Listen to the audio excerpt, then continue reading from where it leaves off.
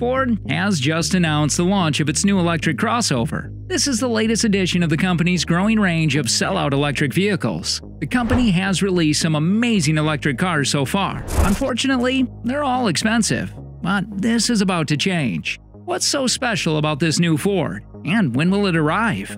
Join us as we explain everything you need to know about Ford's all-new 20K electric car. Before we explain the details of this new car, it's important to know why it is such a big deal. Electric vehicles right now are expensive. The cheapest on the market is the Nissan Leaf, with an MSRP of $27,400. But the Leaf has problems. It has a low range of just 149 miles, which is half of what it should be, and to add to that, it isn't compatible with most public charging stations.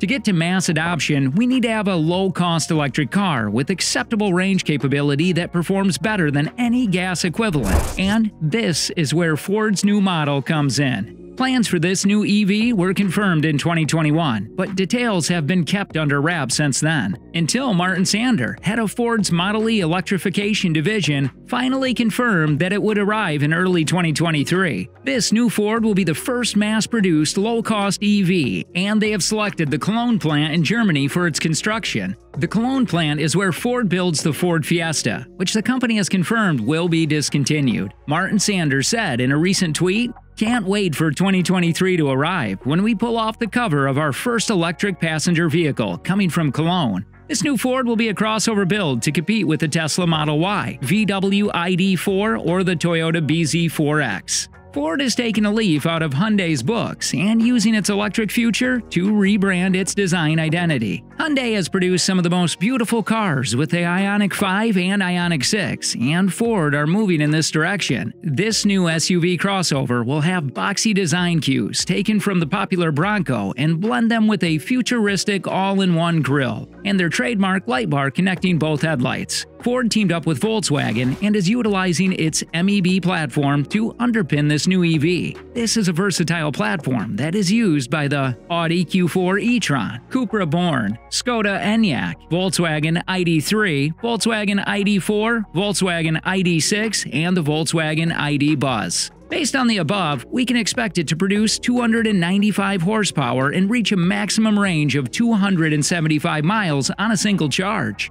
The battery supports DC fast charging, but can be charged at home on a 110 or 240-volt connection. Ford claims this will give the driver an extra 32 miles of range per hour with home charging. Ford's next-generation Sync infotainment system uses machine learning to customize each driver's experience fully. We've become accustomed to a large 15.5-inch touchscreen that allows easy access to the system's array of apps, which we expect to be included. Ford's support over-the-air updates have been a game-changer for resolving small recalls that can now be fixed with a software change. Henry Ford introduced the Ford Model T 100 years ago, a revolutionary car at the time. He famously said, "I will build a motor car for the great multitude. It will be so low in price that no man will be unable to own one." He wanted his cars to be within reach of the middle class, and he worked to keep prices low by using efficient production methods and keeping his labor costs down. The Ford Maverick followed this principle. They delivered a car for the masses far more affordable than any competing pickup on the market. Now Ford is set to do it again,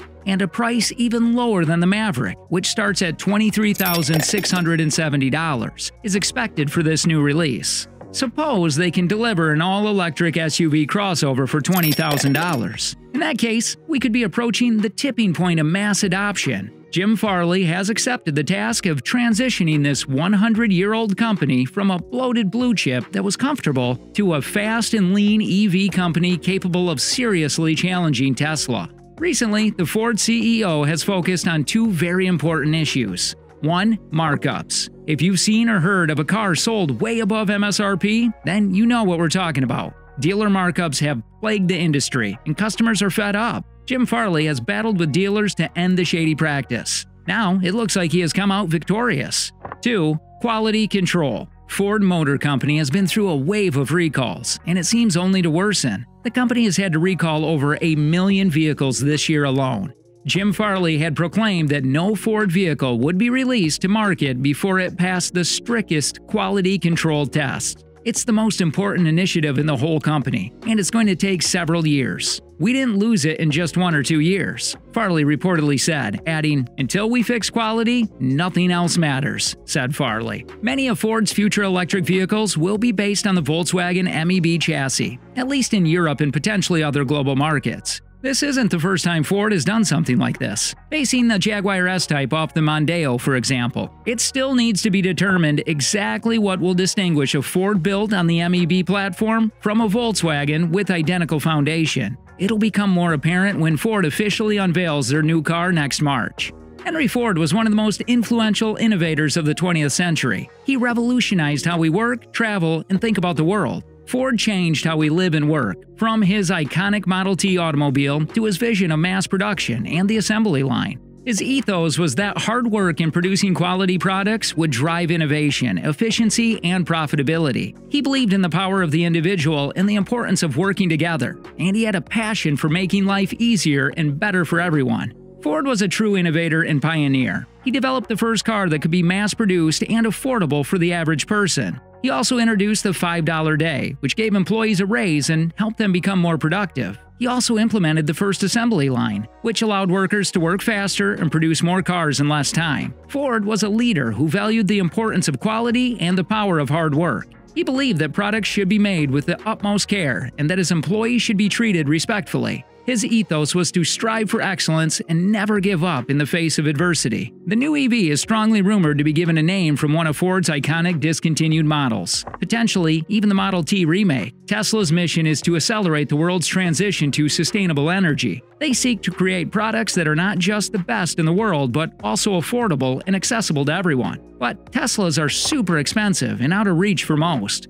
Now Ford is beating them to the punch by releasing the first low-price true mass-market EV.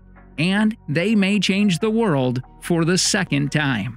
With the new EV plant in Cologne coming online and being repurposed specifically for EVs, it feels like Ford can start to compete seriously with the market leader in Europe. Do they have what it takes to challenge Ford and Tesla globally? Let us know in the comments. If you watched until now, thank you very much. Please consider subscribing to Velocity for more videos about EVs, Tesla, Ford, and the latest car news.